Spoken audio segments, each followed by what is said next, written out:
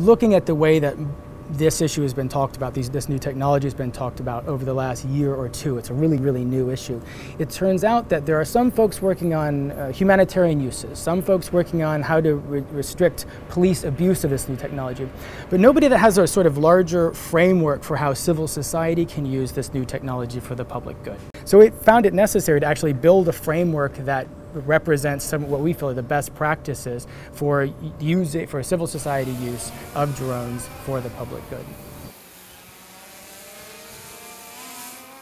I first had this idea when I was looking at the way that social movements have estimated protest size, and it turns out that for the last 50 or 60 years the formula has remained unchanged, the way that we estimate how large a protest is.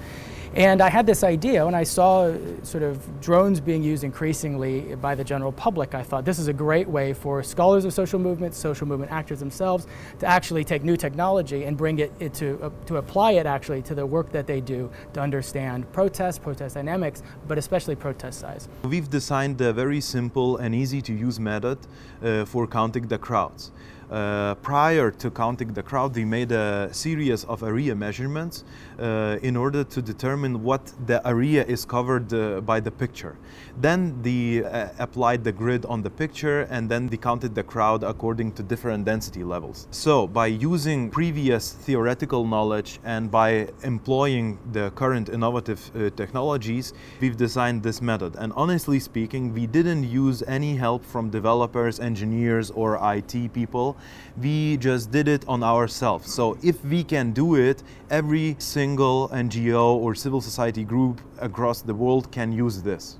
As far as the Drone Lab is concerned, here Austin Choi Fitzpatrick, who is an assistant professor at the school, has said we need to do even more. Why can't we better combine what we teach our students inside the classroom and bring in a real-world experience? On the one hand, civil society is handed with a tool to better engage in the process of monitoring our liberal democracies, if you want. They get new technology to do this, but at the same time, as policymakers, they need to better understand how drones function, how they operate, and what kind of, if any, but I would assume quite a bit, regulations are required to deal with this new technology. One of the safety processes we built into this is not to deploy this in the middle of a crowd, but actually to deploy a block or two away in a safe and open environment like this one.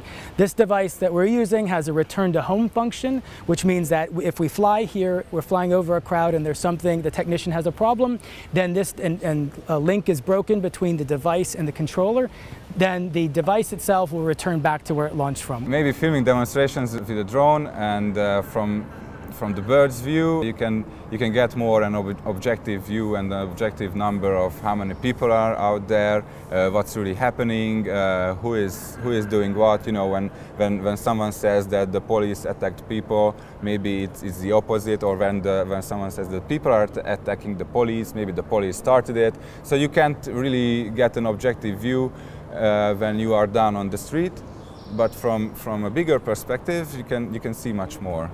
There have already been some great examples of how social movements in Poland and Canada have used drones to record protest events. Often the police, national security services, have access to their technologies and count heads and keep track of the movement of protesters. It's good to be able to have another narrative. And so it makes sense to have this collaboration, because the Drone Lab will be generating new kinds of data. We'll be generating data about sensitive political moments. And there's some sensible social science theories, some sensible public policy options that we need to consider when we get this new kind of data from the Drone Lab. We are building the framework for civil society uses of the drone, and this might include many things, starting from crowd size estimation to investigative reporting. So we are willing to help civil societies to deploy our method, as well as to help them with other purposes.